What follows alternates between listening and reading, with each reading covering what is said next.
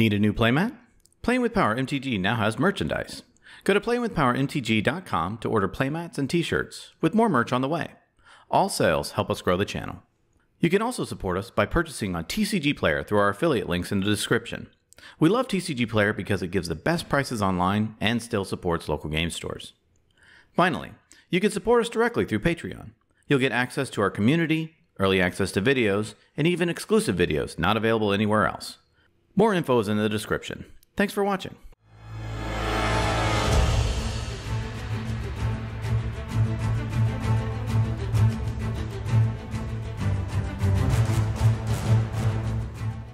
Ladies and gentlemen, boys and girls, welcome to Playing with Power MTG, where we play with the most powerful cards in the most powerful formats.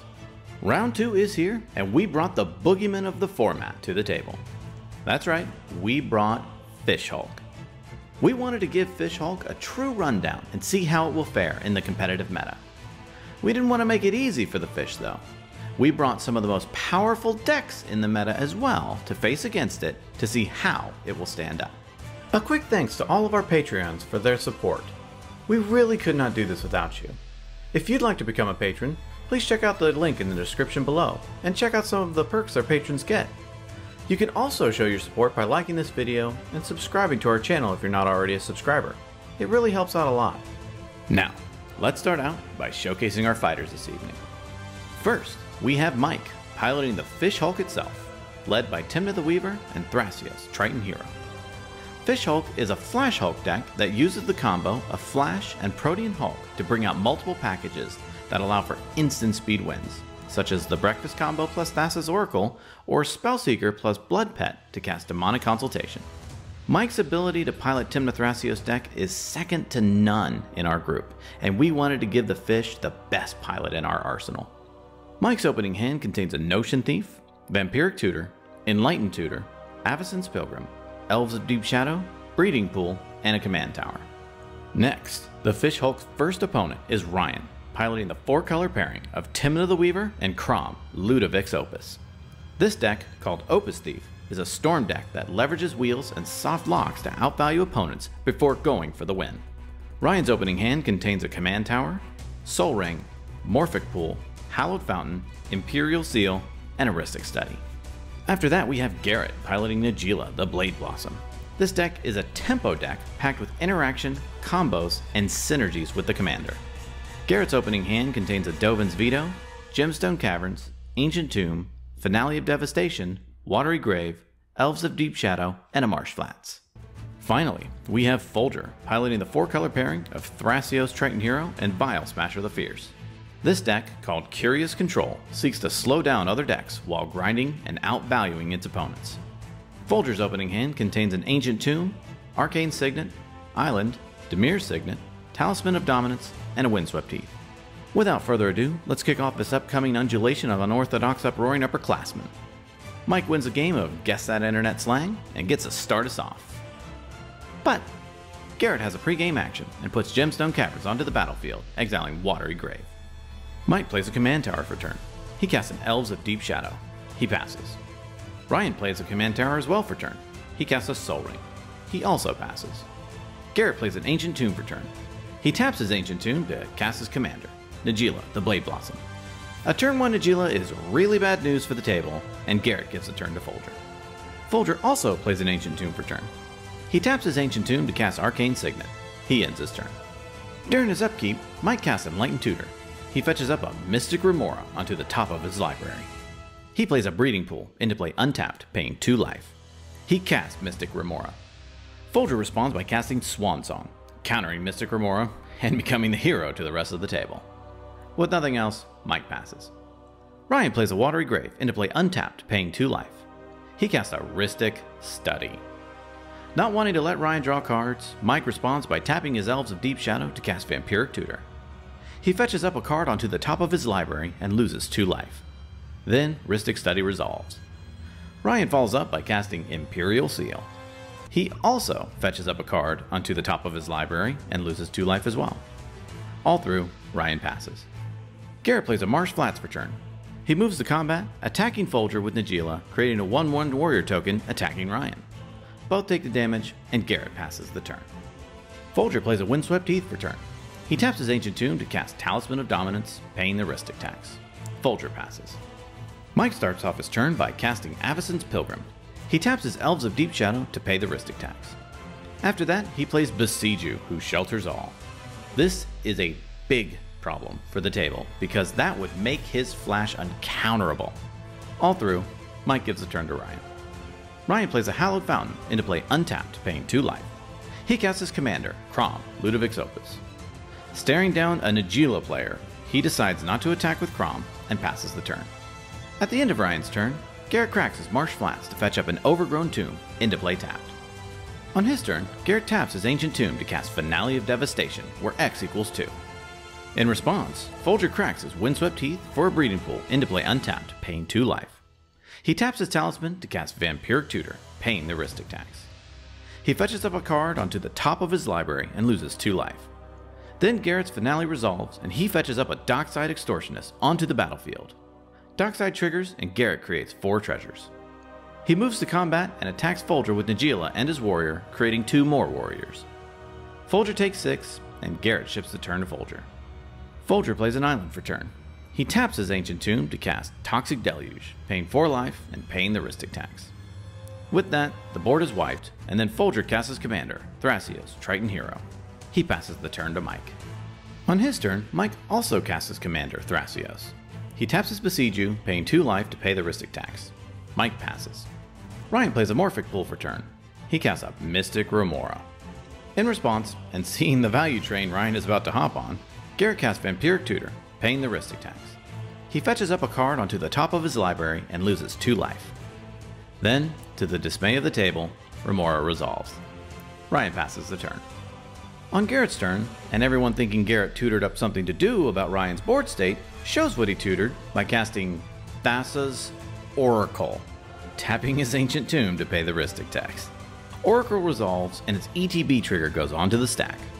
Garrett responds to his trigger by casting Demonic Consultation, paying for Rhystic, but not the Mystic. In response, Ryan casts Dovin's Veto, countering the spell. With his win thwarted, Thassa's ETB resolves. Garrett looks at the top 2, bottoming 1 and putting the other on top. All finished up, Garrett ends his turn. Folger plays a Command Tower for turn. He sees imminent issues coming in the next rotation, so he holds up mana and passes the turn. Mike untaps, draws his card, looks around the table, does nothing else, and passes the turn. During his upkeep, Ryan pays for his Mystic Remora. He plays a City of Brass for turn. He casts his other commander, Tymna the Weaver. He passes the turn. On his turn, Garrett casts an Elves of Deep Shadow, tapping his Ancient Tomb to pay the Rhystic tax. He casts an Imperial Seal, paying the Rhystic but not the Mystic. He fetches up a card onto the top of his library and loses 2 life. He passes the turn. At the end of Garrett's turn, Folger activates Thrasios, scrying 1 to the bottom and revealing a Demonic Tutor. Folger starts off his turn by tapping his Talisman to cast Necropotence. He pays 5 life into Necropotence, exiling 5 cards. He moves to his instep and puts the cards into his hand. Mike plays a Misty Rainforest for turn. He passes. During his upkeep, Ryan pays for his Mystic Remora. He plays a Mana Confluence for turn. He casts Narset, Harder of Veils. He follows up by tapping his Mana Confluence to cast Winds of Change. This serves as a real problem for everyone with Narset on the battlefield, and everyone debates on who should react to it. Garrett and Folger both pass priority to Mike, forcing the Fishhawk player to act and use his removal. With priority on Mike, he passes. Winds of Change resolves to everyone's surprise, and they shuffle their hands into their libraries, with Ryan drawing a new hand and everyone else drawing 1. Ryan casts Ponder, looking at the top 3 and drawing a card. He casts a Mana Crypt. Finally through, Ryan passes the turn. Garrett plays a Gaia's Cradle for turn. He taps his Ancient Tomb to cast Najeela for the 2nd time. He passes. At the end of Garrett's turn, Folger taps his Ancient Tomb to activate Thrasios, scrying to the bottom and revealing a Sylvan Library, which is about the worst card he could reveal right now with Necropotence on the battlefield. Folger starts off his turn by casting Dockside Extortionist, paying the Rhystic tax. Dockside enters and Folger creates 4 treasures. He activates Necropotence for 3, exiling 3 cards. He moves to his instep and puts the cards into his hand. At the end of Folger's turn, Mike cracks his Misty Rainforest to fetch up an Underground Sea. He then taps his Besiege You to activate Thrasios, scrying and revealing a Gilded Drake. On his turn, Mike casts Carpet of Flowers, paying for Rhystic but not the Mystic. He moves to his second main phase, adding 2 white through his Carpet of Flowers. He casts his commander, Tymna the Weaver. He passes the turn. During his upkeep, Ryan loses his Mana Crypt trigger and takes 3 damage. Also in his upkeep, he pays for his Mystic Remora. He plays a Volcanic Island for turn. He casts Smothering Tide. The other players wonder what's left to do before Ryan outvalues everyone, and Ryan passes the turn. During his draw step, Garrett draws a card and taps his Ancient Tomb to pay for Smothering Tide. He plays a Scalding Tarn for turn. Looking to get Ryan under control, he attacks Narset with his Thrasios Oracle and Najeela, creating a warrior. Ryan thinks about the best blocks and decides to block Najeela with Tymna. In response, Garrett cracks a Scalding Tarn to fetch up a Steam Vents into play untapped, paying 2 life. Combat resolves, Narset takes 2, Najeela and Tymna die, and Ryan gains 2 life. In his second main phase, Garrett taps his Elves of Deep Shadow to cast Najeela for the 3rd time. He passes to Folger. At the end of Garrett's turn, Folger activates Thrasios, scrying and revealing an exotic orchard, putting it onto the battlefield tapped. Folger plays a Flooded Strand for turn. He casts Carpet of Flowers, paying the Rhystic tax. He moves to his second main phase and adds 3 black through his Carpet. He casts his commander, Vial Smasher the Fierce, paying the Rhystic tax again. All through, he ends his turn. On his turn, Mike adds 3 blue through his Carpet of Flowers. He casts Gilded Drake. Drake resolves, and Mike trades it for Garrett's Najeela. He moves to combat and attacks Narset with both Tymna and Thrasios, killing off the Planeswalker. In his second main, he casts Preordain, scrying 2 and drawing a card. He plays a Tropical Island for turn and passes to Ryan. At the end of Mike's turn, Ryan casts a Lim-Dûl's Vault. He looks at the top 5, doesn't like what he sees, and decides to pay 1, 2, 3, all the way up to 7 life to look 7 extra times. He finds a pile he likes, shuffles his library, then rearranges them accordingly. During his upkeep, Ryan's Mystic Remora and Mana Crypt go onto the stack. Ryan responds by casting Silence. Knowing that this will put them out of the game, and in response, Mike taps his Besieju to activate Thrasios, scrying to the bottom and revealing a Mana Drain. Being tapped out, however, he is unable to cast it. Priority passes around the table again, and Folger responds by casting Counterspell. Vial Smasher triggers and hits Mike for 2. Ryan then responds by casting Dispel, targeting Counterspell. In response, Folger cracks his Flooded Strand to fetch up a snow-covered island.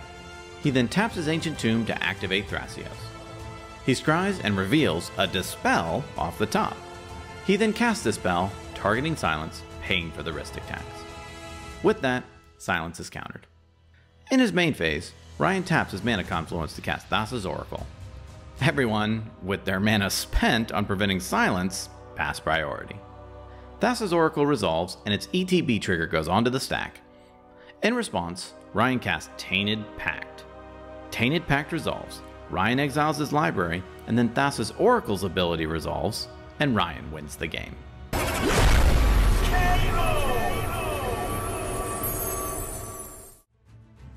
Ladies and gentlemen, I've got to say, that game was riveting. It was very hard to capture in the narration of the game, but while Fishhawk didn't win, it definitely affected the table. People were always on guard of what mana he had untapped and frequently held answers in their hands in anticipation of it going off at any time. A true concession must be made, however, in stating that while this is the best geared deck for the format, it isn't unbeatable. Fishhawk's presence that night was felt from a strategic standpoint, but not so much from a board presence alone. Congrats to Ryan on his win. His value pieces proved to be too much for the table, and in the end, he was able to get the resources he needed to win. Garrett was definitely always doing something, and his early win attempt was out of nowhere. The table knew, however, that you must always keep Najeela under control or it will get out of hand faster than you can catch up. Folger kept trying to play catch up most of the night. He used so much of his life as a resource that he ended up painted into a corner. Ryan's silence during his upkeep forced Folger to use his interaction, hoping that others could possibly still fight. Mike did a great job at playing head games and slowing down opponents through threats of winning with his deck. In the end, the Narset wheel crippled him and he wasn't able to recover. The player of the game was Ryan. His tax pieces choked the board of their resources, and his Narset wheel combo definitely set them on the back foot. The most valuable card was Narset, Parter of Veils. Everyone groaned when it hit the board, and the wheel completely choked everyone's game plan. It was then public enemy number one at the table, taking the efforts of everyone banding together to get rid of it. Well, that about wraps it up for this episode. Tune in next time when we will duke it out to see who will be king of the competitive EDH table. Thank you so much for watching, and we will see you next time.